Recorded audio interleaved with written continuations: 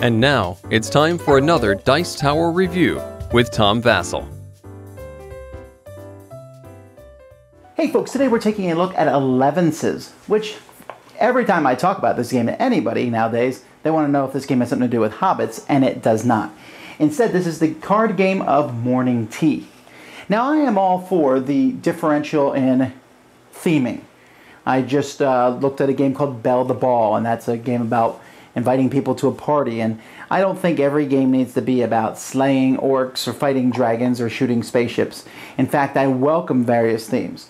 But I will say that this card game of morning tea, the theme has zero appeal to me, and even to most. I don't know who is like, well, yes, let's pretend we're having some morning tea. That's not something that most people want to pretend, except maybe some little kids who want to do that. But anyway, this is made by Adventureland Games, and I think that they put out some pretty cool little card games in the past. Is this one of them? Let's see.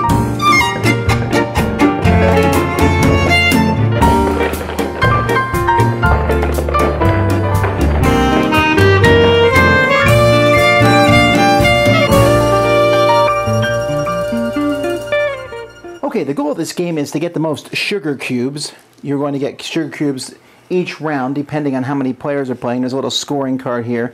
So this shows you that in a 4 or 3 player game, whoever has the most teaspoons face up on cards in front of them at the end of a round gets 2 sugar cubes. Second most gets 1 sugar cube.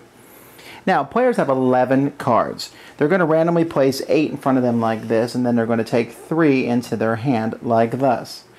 On your turn, you have 2 things. You can take 2 arrange actions, which is take a card from your hand and place it here, and take the card that was there into your hand. You can do that twice if you would like. Or you can play a face-up card. So let's say, for example, I want to play biscuits. Now when I play a card, I need to put it in a specific spot. Each player has a reference card. The 1 goes here, the 10 goes here, 11 is played in the middle of the table, but a 7 is played here. So I play the 7 here face up, and then take this card in my hand. Now I have the 8. The 7 is worth 2 teaspoons. At the end of my turn, I'll say 2, so everyone knows how many teaspoons. Because remember, when a round ends, whoever has the most teaspoons gets 2 sugar cubes. Yay! Then we have to do whatever the special instructions say on the card. Here, all players pass a card from their kitchen to the right. Kitchen is your hand. Isn't that funny? Okay, so what do the cards do? Number 1 card, the tea trolley. If you have this one face up in front of you at the beginning of at the end of a round, and by the way, a round is done by card 11. You can only play this if you have at least 4 cards. This card can't be stolen in front of you by other people. In fact, I should mention, you can take cards from other people and play them, but you can only play them in the proper position. But anyway, if you have this card face up in front of you, you get a sugar cube, whether you've won or not. Number 2, you can pick someone else to turn card 2 through 9 face down. Number 3 is milk. You can choose a player, look at their hand, and swap one of your cards for one of theirs. While this card's face up, you can look at all your face down cards. The cups and saucers, you get to take 3 arrange actions rather than a normal 2 you can do. Everyone passes a card to the left, everyone passes a card to the right. Choose a player, they take a card from your hand without looking at it and return one. That's because this one's worth 2 spoons. Same one here. Here, this one's even worse. They can look at your hand and trade you for a card. And this one, you have to show your hand to everyone. And then 11 closes the game. And so that's essentially the game. You're just going to do that after the round is over. Someone will end the round. They have 4 more face-up cards and play an 11 card, and we go on. There's also a special round where each person gets a special visitor card, and if you happen to have these specific cards face up, you'll get extra spoons for them.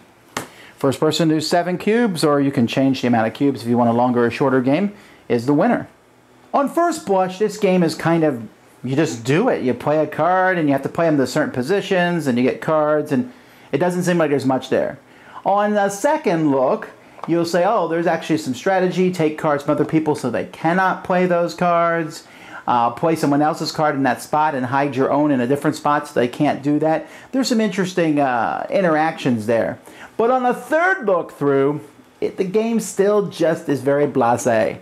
The theme does nothing for me. I mean, collecting sugar cubes, that's just not that interesting. And, you know, there's only so many times we can laugh about, would you like a cup of tea? There's really not a lot of entertaining theme things that come out of the game. So it's all about just card play. Also, I've played several card games where you're putting cards in front of you and trying to flip them over and get different numbers. Because this one forces you to play cards in very specific positions, very uninteresting. I tried this because I like the games that come from Adventureland Games, but this one just didn't do anything for me. The theme doesn't help it at all, and I just felt like I'm putting a card out and doing an action, and each round, each game just felt like, because the cards you start with in your hand, if you can get those cards down pretty quickly and they're high point scoring cards, you can do better than someone else. There's a little bit of luck involved there, and there just isn't enough interesting decisions. You can search your own cards for whatever card you're looking for.